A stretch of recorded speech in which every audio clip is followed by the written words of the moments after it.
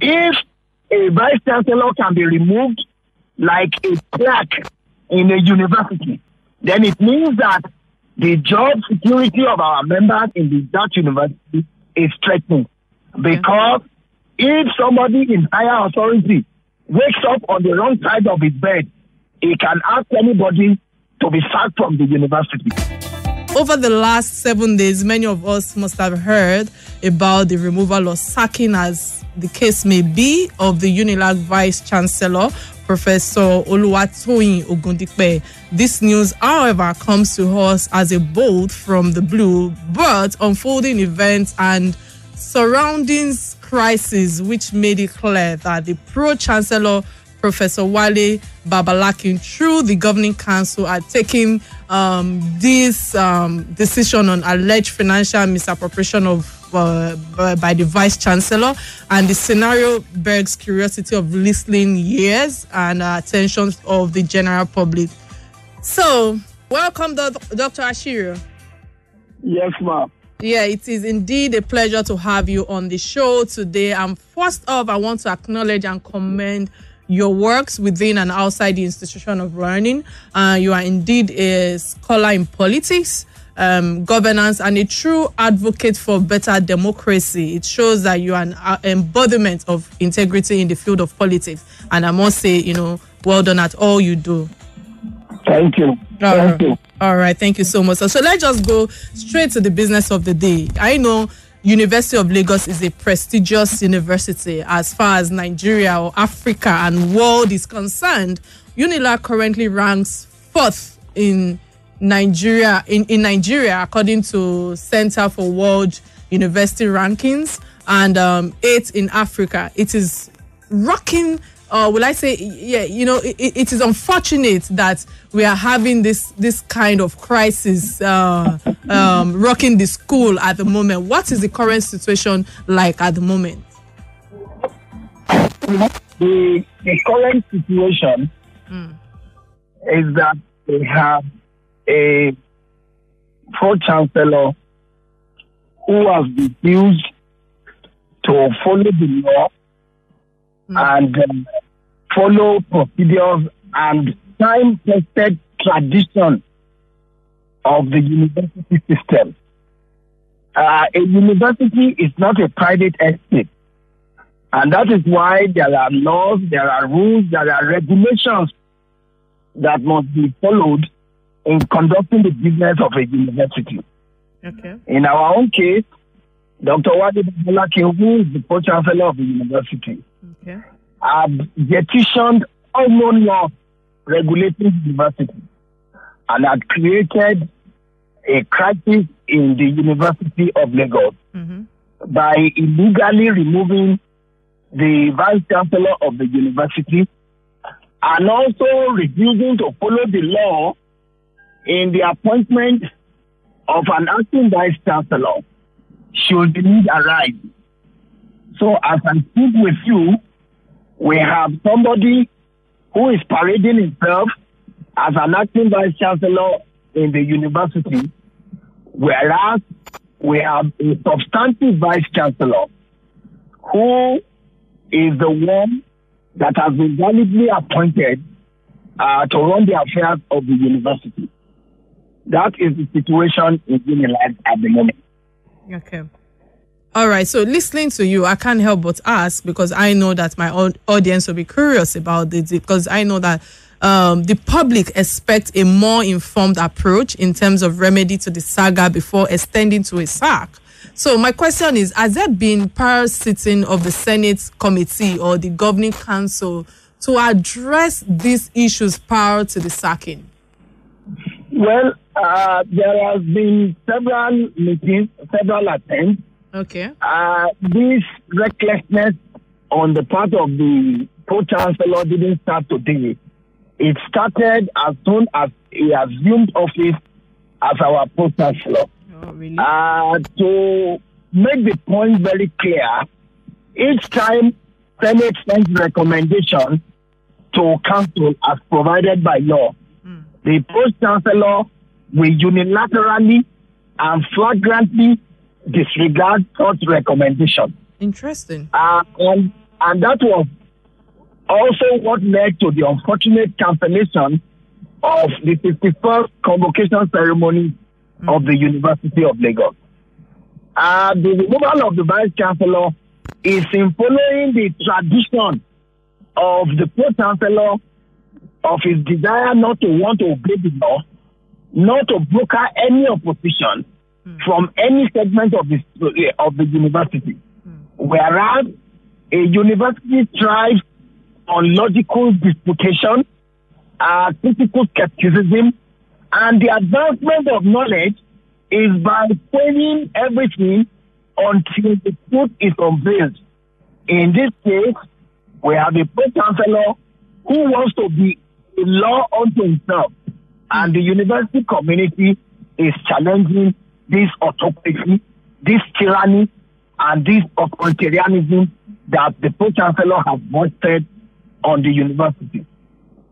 Okay. All right. So listening to you, I can't help but ask, the sacked Vice Chancellor says that the removal was a mischievous disinformation, as the existing provisions of the law were not compiled or compelled with by the council. So what exactly are the laws and the guidelines set by the governing council to address such alleged misconduct? Thank you very much. The law provides that when allegations of gross misconduct, financial abuse, and all that are received against the Vice Chancellor, the council will write officially to the Vice Chancellor, informing him of the various allegations. Now, the council will now set up a joint committee of Senate and Council. According to the law, 3 members who are not members of Senate from Council, one of which will be the chairman of the committee, and 2 members of Senate, who will then be saddled with investigating all the allegations and send a report back to Council. Council will now deliberate on this report and decide whether, in the wisdom of Council, the Pro Chancellor deserves to either be suspended or removed or impose other disciplinary actions on him, as Council may decide. That is the provision of the law. In this case, the Pro Chancellor, with no regard for the provisions of the law, from the procedures that are established by law, he called an emergency meeting where the item was not even slated for agenda, and relying on the fraudulent composition of the governing council. For example, it may interest you to know that one member in that governing council is a partner and a worker in Wale Babalake and Court Chambers. Up till now, he has not been able to deny that allegation. He has not been able to come clean to tell Nigerians how it came about that Dr. Bayo Adalanebe, who works in Babalake and Court Chamber, is also a member of the governing council of the University of Lagos. Not only that Bayo Adalanebe is from Ekiti State, but he was fraudulently smuggled into the council of the University of Lagos on the slot of Rivers State. Even the Pro Chancellor himself is a non-indigene of Osun State from Baga, but today he sits on our governing council as a representative of Ekiti State.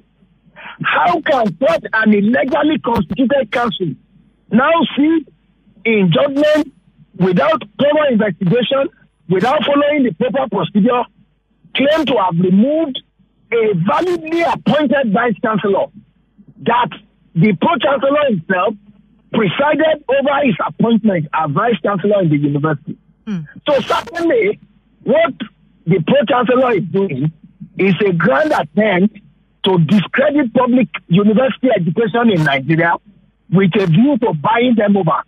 And that is why we are calling on all men of goodwill to intervene in this matter in the interest of what is left of public higher education in Nigeria, especially the university. All right.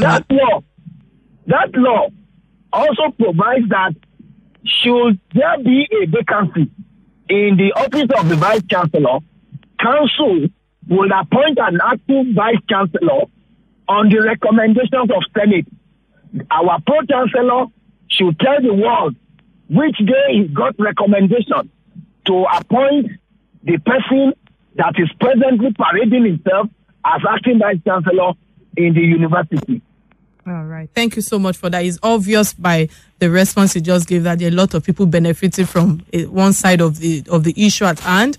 But quickly, before I ask you another question, I think I want to quickly ask my audience to please call our phone lines to contribute to the topic at hand. And if you have any comment or any queries and all, it is 0700 923 923. Again, 0700 923 923 is the number to call. And you can send us a WhatsApp message on 0817 313 6193. Sir, listening to you and some of the research that I made before being in the studio today, I want to quote you. You said you, sir, Dr. Dele Ashiru, described the situation as a Pro Chancellor having a vested interest. How can we substantiate this claim?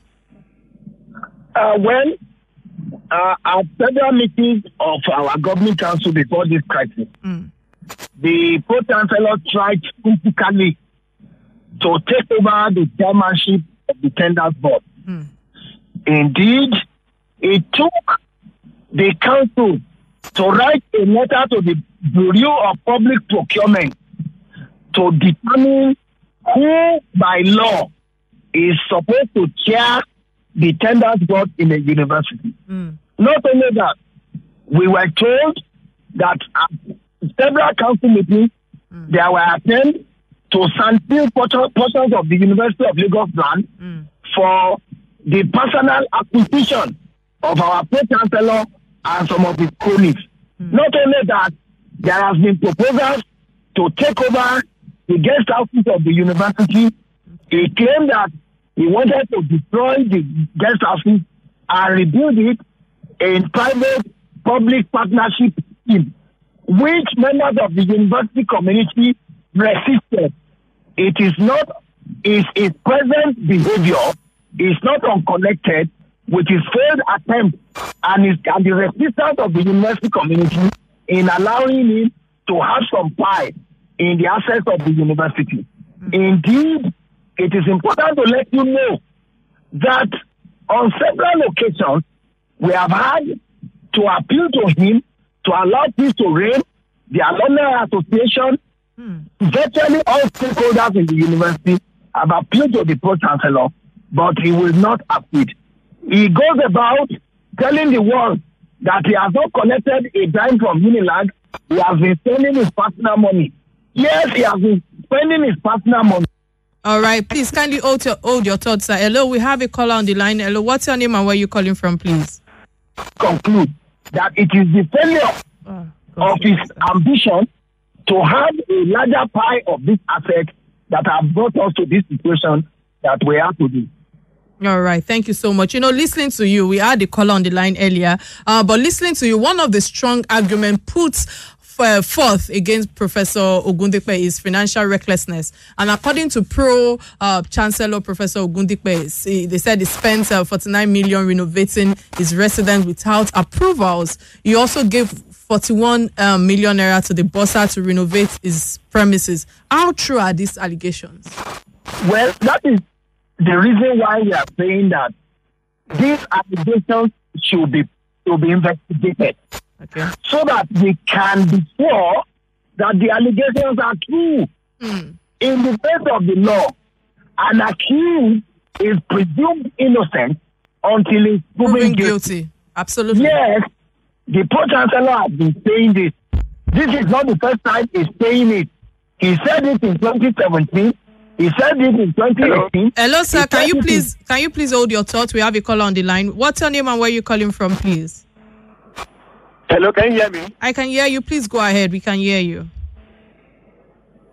Okay, so I don't know if I am. Hello, can you hear me? Please go ahead. What's the name? What's the name? Oh, we lost that. Yeah, go ahead, sir. Yeah, you mean I should go ahead? Yes, please. So there are an accused is presumed innocent until he's proven guilty. Okay. I am not in a position to say whether Ogunleko is guilty or not guilty because I'm not privy to the report that the Pro Chancellor is relying upon. That's why we said investigate this matter. All right. If you are sure of all of these facts, take him through due process. All right. And if he is guilty, you discipline him according to the law. Thank you so much on that. What's your name and where you calling from? We'll have a caller on the line. Yes, this is one came out from Moshodi right now. Okay, what's your contribution for the topic today at hand? No, I want to ask a question. Please go because ahead. I don't know. I just tuned in, but I think it's a discussion about the alleged misappropriation of funds by the former Vice Chancellor of Lagos University, right? Yes. Go ahead, please. So What's your question? My question is, I don't know if your guest is listening. It's all yes, we can hear you. Okay, so has there been any time, maybe opportunity has been availed to this man in question for him to come and answer, probably to, answer for himself whether the allegation leveled against him are true or not. So I just want to ask that question. All right, thank you. For him to come. All right, thank you so much. There has not been any opportunity. All right. So, sir, I know that obviously your submission clearly shows that you belong to the fraction that is not in support of the Pro Chancellor's action, and integral stakeholders like yourself with the authority attached to your office. So do you think there is a feasible resolution to cite or will that this impasse could continue till a legal route is taken? No, I think that what the law says is that in situations like this, yes, the aggrieved party can appeal to the visitor to the university. So we're expecting the visitor to the university, who is the president of the Federal Republic of Nigeria, President Muhammadu Buhari, through the Honorable Minister of Education, to intervene in the matter in the interest of the rule of law, in the interest of justice, and in the interest of what is left of the university system in Nigeria. All right. But let me correct an impression. Yeah. I do not belong to any faction. Okay. Our union is neutral in this matter. Okay. What we are only trying to say is that the very moment an organization does not work by its laws, what we have or what we are going to have is anarchy. Okay. If a vice chancellor can be removed like a plaque in a university, then it means that the job security of our members and every other stakeholder in that university is threatened. Because if somebody in higher authority wakes up on the wrong side of his bed, he can ask anybody to be sacked from the university. I agree with you, sir. Then the society will now be might is right. That should not be allowed to happen in a university like University of Lagos. All right, thank you for that submission. And this might be my last question to you. Because of time, I will appreciate if you can answer quickly. You also advocated for restructuring of our educational system. How well has this advice been taken by the government, and in what dimension or shape should the restructuring take place, if I may ask? Well, the problem we actually have with the educational system is that government is paying only mere lip service to the education of its people, whereas it is the duty of government to do so. In order to structure the Nigerian educational system, in order to make it developmental oriented, the first is that the philosophy of education in Nigeria must be reviewed such that education becomes more functional. It is not by being able to speak English that one is educated. Yeah. Education is a whole rounded process of learning that will impact on individuals and their society. In order to be able to do this, government must increase funding to education and take care of the welfare of those who teach the education sector. In societies that are making progress, teachers are the most paid. It is shocking that in Nigeria, the highest paid professor in Nigeria today wouldn't earn more than 420,000 naira in a month. A society that treats its teachers like that certainly cannot make progress. Thank you so much, Dr. Ashiru, for that submission. May your endeavors in the path of truth and justice in the ongoing crisis yield to success. We appreciate you honoring our invites, and thank you so much again for sharing your part of the evening with us. We will go on a quick break and return after a word from our sponsors. Do not touch that dial. This is Real Talk with Kike.